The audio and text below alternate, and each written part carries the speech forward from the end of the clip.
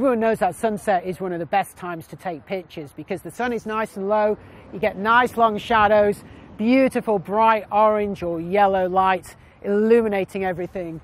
However, to really enhance those pictures, what you really want is something in front of the sunset, something that becomes silhouetted by those bright clouds and the sun itself behind it.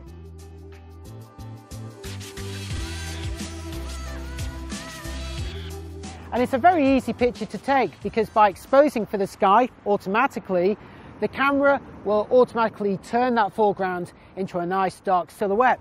So what I've done here is just walked up and down the beach until I've lined the setting sun up with this structure, this metallic structure that's out to sea, this old pier. And all I need to do now is just frame the shot. So I've walked left and right along the beach until I've lined the sun up with this structure which I want to become a silhouette. And I'm quite happy that the sun is so bright, it's going to force the camera into exposing for the sky. The sky is going to look nice and colourful, and it's going to ensure that this structure is going to be a nice black silhouette. The only thing that I'm going to do here though is zoom in.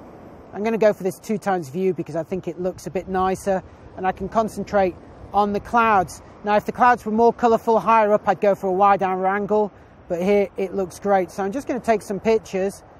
Notice how there's some reflections of the sun in the sea, and you may only see that at certain points when the waves crash over.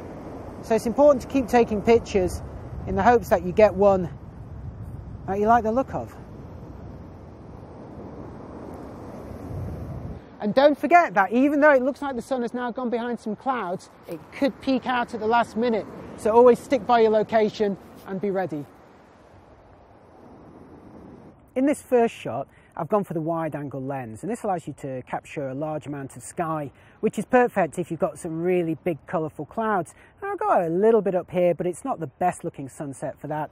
So I'm going to reject this picture and have a look at some which I took with the lens zoomed in a bit. So I much prefer this shot. In fact, this is one of my favourites. This is just with a 2x zoom, and I caught the moment where this wave is just crashing over, and just by pure chance, the line of the wave is parallel almost to the line of this cloud above. It gives it really nice symmetry on either side of the pier here.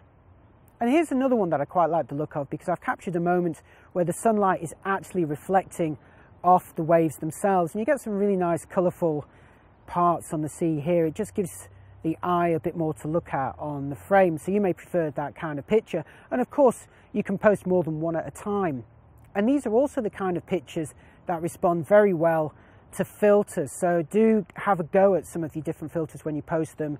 If you boost the contrast or saturation so that they become more colourful and the blacks become darker and the whites become brighter, that can give it a really nice impact.